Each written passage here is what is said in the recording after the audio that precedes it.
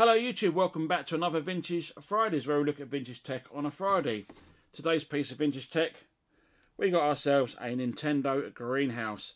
And this is a Nintendo Game & Watch, because this can be used as an alarm clock as well. It's done by CGL, and you can see there it says multi-screen. Now none of that DS rubbish, Nintendo done double screen games before the Nintendo DS. This one here is very, very beat up, but it does work. See there, top's all scratched up, the cover's coming off. I also haven't got the battery cover. Now I don't think I got it when I got this unit, because I paid about 50p for this from boot sale about 20 odd years ago. I looked on eBay, and the battery cover for this is going around about £30.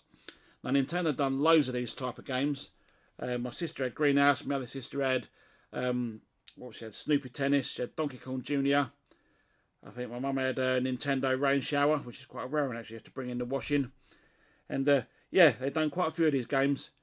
My friend James has got Snoopy Tennis as well. And I think his one's boxed. And I think you might even have your own stickers. So you watch this video, Herbert. Have you got the orange stickers in your Snoopy Tennis? Now I saw Snoopy Tennis going for sale in a local CX or CX for £120. Now, if this had been boxed and I had instructions with it and stuff, you're looking at more about £120 odd. Because they're going for quite a lot of money actually boxed. I think back in the day they were about £30 odd. There was a shop down the road from me called Thurley's Toys. They used to sell these over the counter, and when it was Christmas time, used to go in there, and my dad would say, choose a game you want. And my sisters had the one had Greenhouse, and one had I think she had Cement Factory, Snoopy Tennis, and Donkey Kong Jr. And then the shop closed down around about 96, 97. Oh, if I'd known then what I know now, I would have gone in there, having just start work with my wages, and brought all the Nintendo games up. Let's open it up. We got ourselves the double screen there. You get your playing screen there, ladder, plants, and the cobwebs, because the spiders come down. You have to spray the spiders. The top here, you got another screen there, and it tells you the time there and your score. And you've also got your game A, game B, your time, your alarm, and ACO, because this can be used as an alarm clock. And I had a cat and mouse game.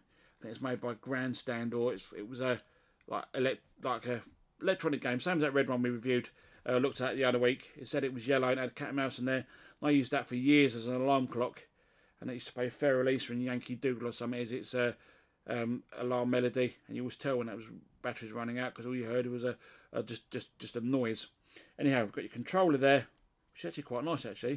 The controller works. The spray button works, but could benefit from a good old cleaning. You have to actually press it down. Now it's going to be very hard to film this game, because I've got to hold the batteries in whilst trying to play the game. So let's see if this is going to work. Batteries go in.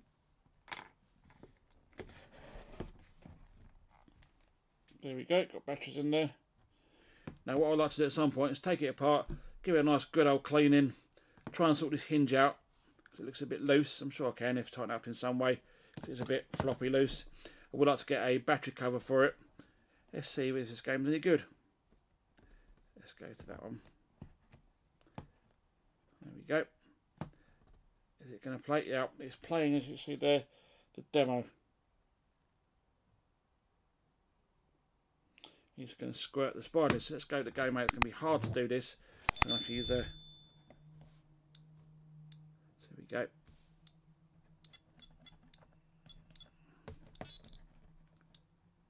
Oh, I've got some points. Let's go across.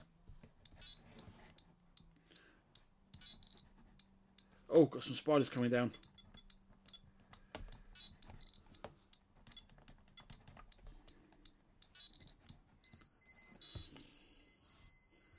Well, I'll die at the top there. Quick, we're going to cook up the top.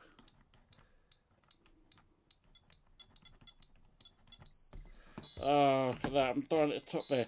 Now, I'll say, very, very hard to film the screen on this. And I've got 11 points. Let's go across the other side. I've got 14 points. I'm going to let the spider. So spider has killed that plant. That one's going to kill that other plant. And I was going to spray that plant, and you got some worms going into the other plant. But if I had a proper back for it, they'd be a lot easier to play when it's got a good old clean. I want to try and tighten this hinge up as well. So what I should have done was bit of cardboard over the back there, bit of tape on there, hold it in place. Might have been a bit easier to play. Anyhow, that was a quick look at Nintendo Game & Watch Greenhouse. They've done many other games in the series, and the double screen games existed a long time before the Nintendo DS. If you found the video of some use, you know what to do. Give it a thumbs up. If you don't like the video, that button seems to work too. If you want to subscribe to the channel, it doesn't cost nothing.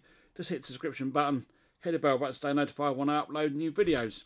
So on a Monday we do ham radio videos or CB radio related videos, and last week I looked at setting up messages on the Zygo X6100 for use with Morse code. On a Wednesday we do Linux Wednesdays, so if your computer won't run Windows 11, because most of them won't, then what you need to do is install Linux. And if you're struggling for things to do, take a look at my Linux playlist and you'll see what you can do in Linux. You can pretty much do anything you want used to do in Windows in Linux. And people say to me, well, I'm a gamer, I play on Steam. Well, Steam is available for Linux anyway, so you don't have to be a Windows gamer. And if you want to play games without any problems, just get yourself a games console. You know, the game's guaranteed to work. You ain't got to spend £1,000 on a graphics card just to get the game smooth. And on a Friday, we look at vintage tech. We looked at a lot of electronic games, looked at mobile phones, looked at all sorts of stuff. And I've got quite a lot of vintage tech here in the shack. We'll be doing more vintage tech next Friday. A ham radio video Monday. Hopefully I'm going to be at a rally. And if so, I can do the video for the rally. And on a Wednesday, do some more Linux related stuff. Anyhow, thanks for watching. And I'll see you in the next video. 7 threes for now.